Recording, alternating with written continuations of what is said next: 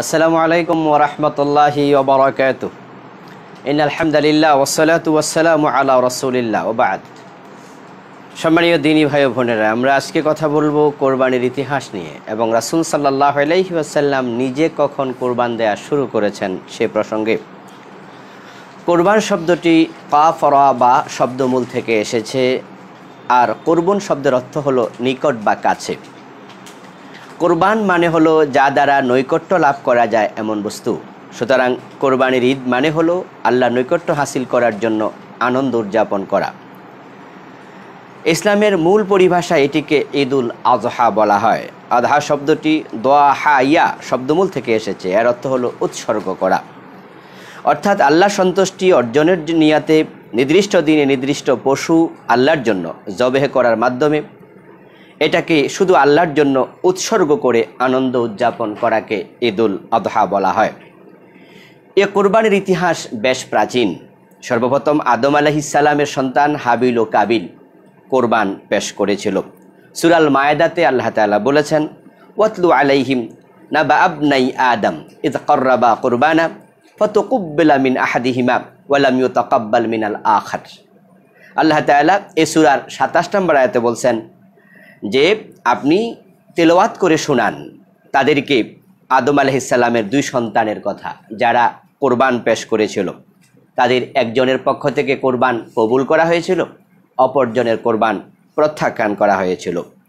হাবিলের কোরবান মাকবুল হয়েছিল, কাবিলেরটা প্রত্যাখ্যান করা হয়েছিল।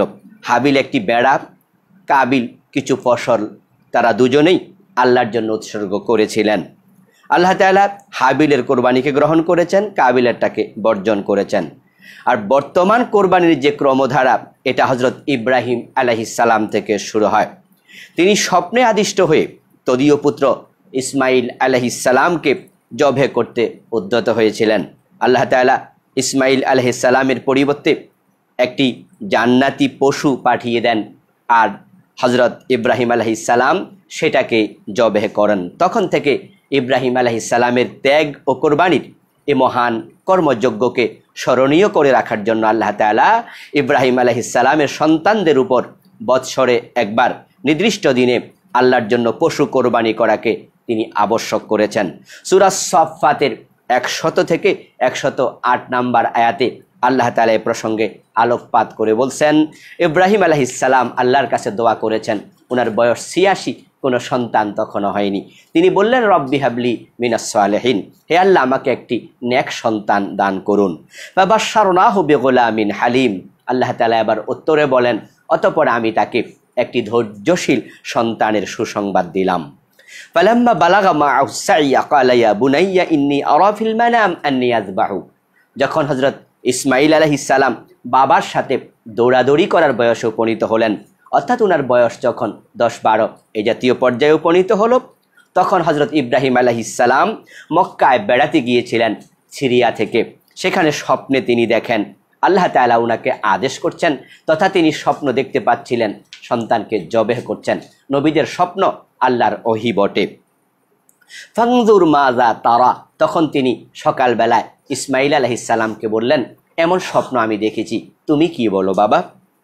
ক্বালা ইয়া আবাতি ফাআল মা তু'মার সাতাজিদুনি ইনশাআল্লাহু মিনাস সাবিরিন। তখন হযরত ইসমাইল আলাইহিস সালাম বললেন, হে আমার বাবা, স্বপ্নে আপনি যা দেখেছেন, যে আদেশ আপনাকে করা হয়েছে, আপনি সেটা প্রতিপালন করুন। নিশ্চয়ই আমাকে আল্লাহ চাহে তো আপনি ধৈর্যশীলদের অন্তর্ভুক্ত পাবেন। বাবা এবং সন্তানের দুনিয়ার শ্রেষ্ঠ সংলাপ শেষ হলো, তারপরে চলছে জবেহ করার প্রস্তুতির পালা। ফালাম্মা আসলামা ওয়া তাল্লাহু লিল জাবিন। আল্লাহ তাআলা বলছেন, অতঃপর তারা দুজনে আল্লাহর কাছে আত্মসমর্পণ করলো এবং হজরত ইসমাইলকে কপালের পার্শ্বদেশে শুইয়ে দেয়া হলো। অর্থাৎ ইব্রাহিম আলাইহিস সালাম সন্তানকে মাটিতে শুইয়ে দিয়ে তারপরে তিনি জবেহ করতে প্রস্তুতি নিলেন, উদ্যত হলেন। ওয়ানাদাইনাহু আইয়া ইব্রাহিম। আল্লাহ তাআলা বলছেন, অতঃপর আমি ইব্রাহিমকে ডাক দিলাম, হে ইব্রাহিম, সাদ্দাকতা রুইয়া, তুমি স্বপ্ন প্রতিপালন করেছ, বাস্তবায়ন করেছ, তোমার স্বপ্নের আদেশ যা ছিল তুমি পালন করতে পেরেছ। ইন্নাকা যালিকা নাজিজিল মুহসিনিন। যারা মুহসিন হয় তাদেরকে আমি অনুরূপভাবে উত্তম প্রতিদান দিয়ে থাকি। ইন্না হাযা লাহুয়াল বালাউল মুবিন। নিশ্চয় এটা অনেক প্রকাশ্য বড় মাপের একটি পরীক্ষা তোমার জন্য ছিল। তুমি সে পরীক্ষায় পাশ করে ফেলেছ। ওয়াফাদাইনাহু বিযিবহিন আযীম, তারপর আল্লাহ তাআলা বলেন আমি একটি উত্তম অনেক বড় পশু কোরবানি করার জন্য আমি ইসমাইলের পরিবর্তে পাঠিয়ে দিলাম।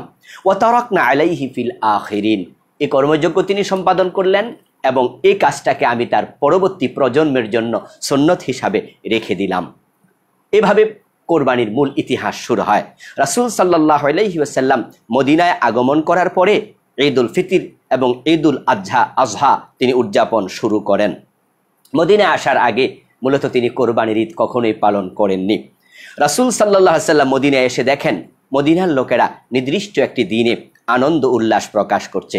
তিনি জানতে চাইলে তারা বলেন আমরা বৎসরে দুদিন আনন্দ উদযাপন করি। তখন আল্লাহর হাবিব সাল্লাল্লাহু আলাইহি ওয়াসাল্লাম বলেন কাদ আবদালাকুমুল্লাহু বিহিমা খায়রাম মিনহুমা, আল্লাহ তাআলা তোমাদের জন্য ওই 2 দিনের পরিবর্তে আরও শ্রেষ্ঠতম 2টি দিন তিনি দিয়েছেন পরিবর্তন করে, ইয়াউমুল ফিতর ইয়াউমুল আযহা। একটা হলো ইয়াউমুল ফিতর আই ঈদুল ফিতর, আর একটা হচ্ছে ঈদুল আজহা।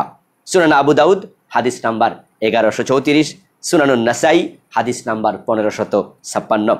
ইবনে ওমর রাদিয়াল্লাহু তাআলা আনহু বর্ণনা করেন, তিনি বলছেন আকামান নবী সাল্লাল্লাহু আলাইহি ওয়াসাল্লাম বিল মদিনাতি 10 সিনিন ইউদাহি। সুনানুত তিরমিজি হাদিস নাম্বার 1507। ইবনে ওমর বলছেন রাসূল সাল্লাল্লাহু আলাইহি ওয়াসাল্লাম মদিনায় 10 বছর অবস্থান করেছেন এবং তিনি এখানে প্রতি বছরই কোরবান করেছেন।